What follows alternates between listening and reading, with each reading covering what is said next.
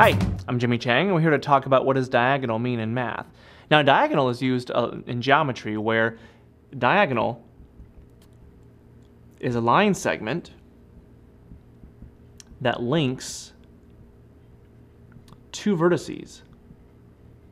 But the important thing to think about is that the vertices have to be non-adjacent. In other words, they cannot be next to each other.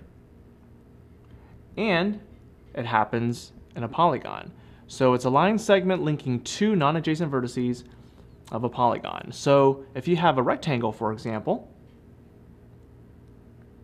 you want to take into account that you want to draw a line segment from this vertex to this vertex. Now remember, the vertices cannot be next to each other, so this would qualify as a diagonal. Is that the only one?